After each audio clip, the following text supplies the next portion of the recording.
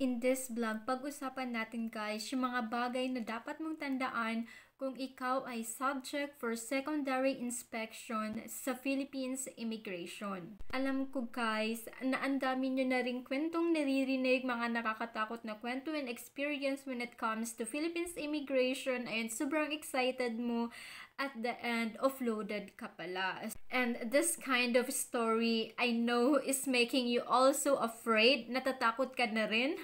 Ayan, naharapin ang Philippines Immigration, but I'm sorry to tell you guys, there's no other way to board your flight if hindi ka dumaan sa Philippines Immigration and your passport doesn't have stamp.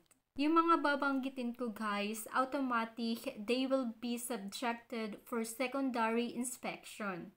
Passenger that doesn't have any financial capability, escorted or accompanied by a foreign national who is not related to you. So, hindi kayo magkadugo, wala kayong relationship, but magkasama kayong magta-travel. So, in that case, magdududa sa immigration, ano ang gagawin yung dalawa sa isang bansa na kayo lang without any kind of relationship.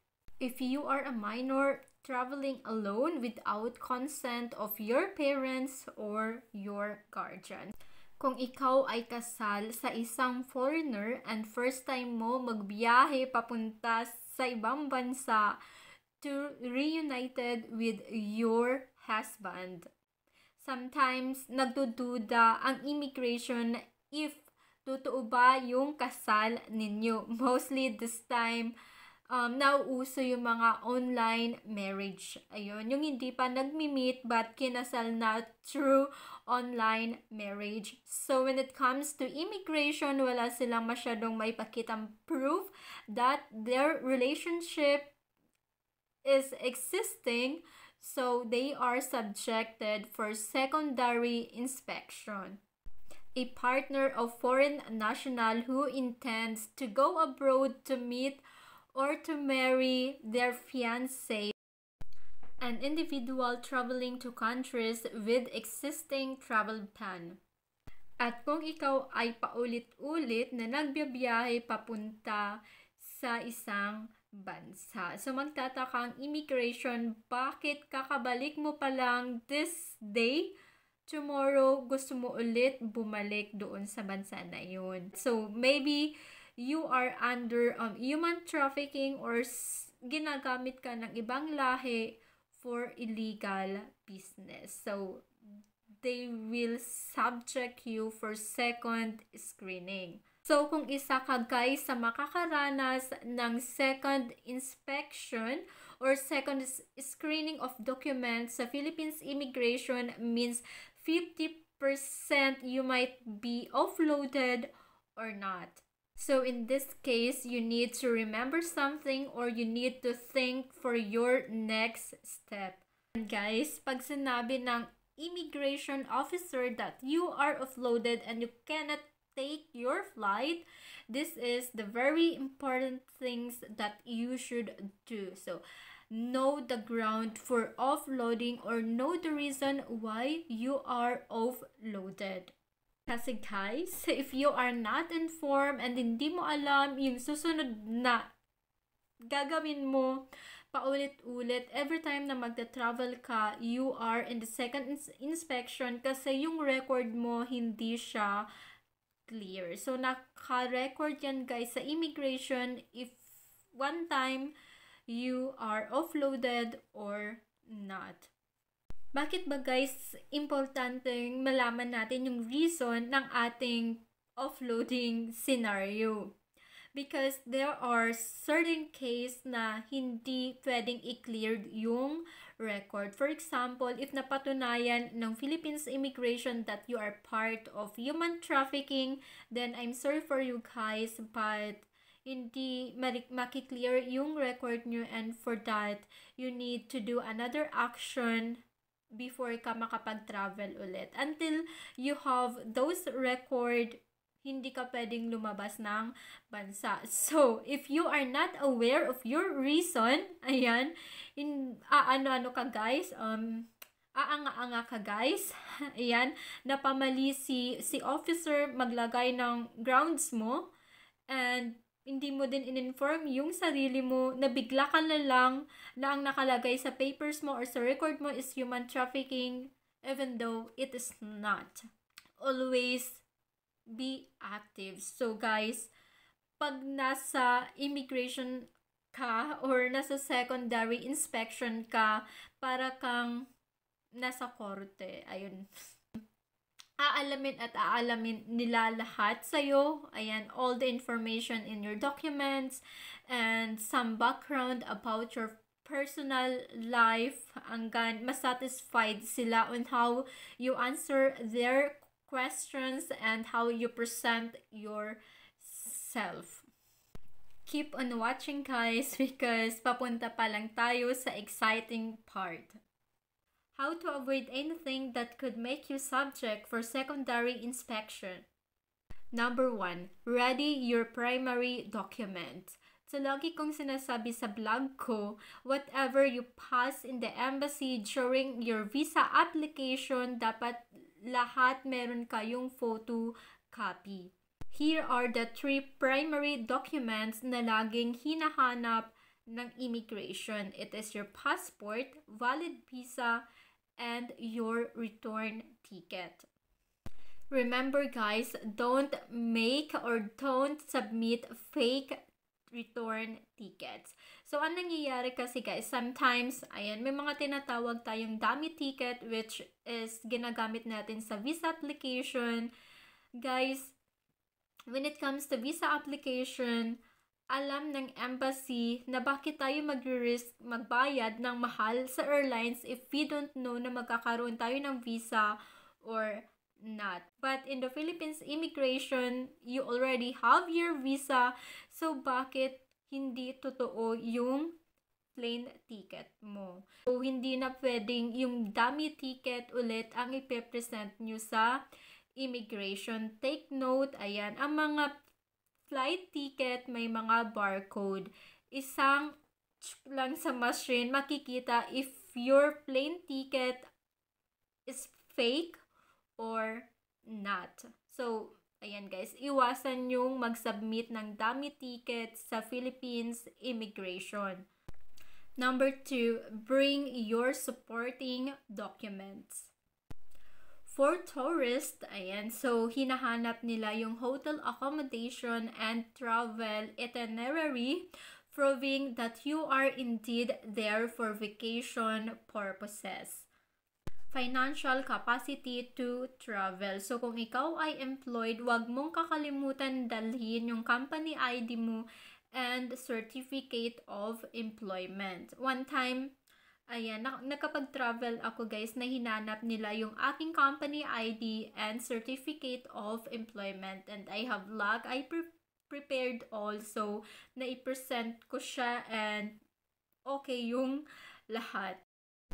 So kung ang financial capability mo guys ay manggagaling sa bank account mo, ayan, hindi naman pwede na sasabihin mo sa immigration officer, ay sandali, i-check ko yung balance ng account ko sa ATM machine. So guys, hindi. So you need to bring your certificate of bank account.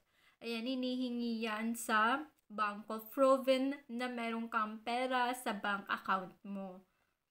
During your visa application, nag-show money ka sa embassy, please wag mong withdrawin until makaalis ka ng bansa. Sometimes immigration are asking you how much money do you have in your bank account. And pag withdraw mo yan, at the moment na yan ang natapat sa'yo, wala kang maipakitang proof of capability, offloaded ka. Because how can you finance your travel if wala ka kahit any amount of money in your bank account? You can either say how much cash money do you have in your wallet, or you can present your debit or credit card. For those without capacity to travel, so means you are unemployed, you don't have properties or either business, ayan. So you have your sponsor, someone sponsor your trip, and make sure that you have your original copy of affidavit of support in original form, hindi yung Xerox. Ayaw ng immigration yung Xerox. So, kung ikaw ay pupunta sa Schengen, ayan, you can submit or you can present your obligation paper. So, 5 times ako pumunta sa any Schengen area, ayan, wala akong affidavit of support. Ang pine-present ko is yung obligation paper na galing sa sponsor ko. And tinanggap naman ng immigration, I don't get offloaded. Ayan, so, pwede nyo yun ipakita. And of course, guys, to show that you have relationship with your sponsor, you need to present also some kind of proof of relationship. Ayan, pictures, email, or chats. So, that's why, ayan, nabanggit ko din dati sa vlog ko that print your picture together. If your sponsor is your boyfriend or fiancé, print your picture together that you are, yan, yung mas sweet kayo guys, nag-holding hands or nagbe-beso-beso. So, don't show pictures in the immigration together with your friends, a group of friends. So, dapat kayong dalawa lang in that picture. So, sa mga Filipina na may mga ka-relationship na mga foreigner and first time mong pumunta ng ibang bansa to meet him or to get married, if wala kang CFO because ito ay mandatory, offloaded ka. So it doesn't matter guys if you have visa type C or D, tourist or visit visa, mandatory if you have foreigner, fiancé, boyfriend, CFO is needed. So, sino-sino nga ba guys yung kailangan kumuha ng CFO? So, I have this vlog. Ayan, masasagot ng vlog na yan yung tanong nyo. And what is the process? What are the documents, the latest documents needed? And in this vlog naman guys, i-guide ka niyan step by step throughout your registration and telecounseling to get your CFO certificate. So, panoorin nyo yung dalawang vlog na yan guys. That would be a big help for you to get your CFO certificate. And kung ikaw naman guys ay papunta sa isang high alert countries, kung papunta ka in that kind of country, of course, automatic tatanungin ka ng immigration or mapupunta ka sa second screening of documents. So, you need to be firm with your answer. And for minors na magta-travel, it's either consent from the parents, and pag ang kasama naman is hindi relatives or ayan, first degree relatives, ayan, you need to have clearance or certification from DSWD that you are the guardian of that child. So, that would be number 3, be ready for anything. So, immigration officers also have rights na hulughugin yung cellphone nyo in case they have found some evidence that you might be at risk. Number 4 guys, huwag kang mahihiyang sumagot. If yung question is little bit offended, guys, kapalan mo yung mukha mo, kalimutan mo yung hiya mo.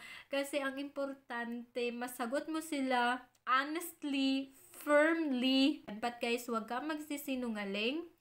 Ayan, isipin mo na lang at the end of the day, sa dinami-dami ng tinanong nila, ng interview nila, hindi nila ma-memorize yung sagot mo. And number 5, guys, don't forget to keep your answer short and straight to the point and to smile.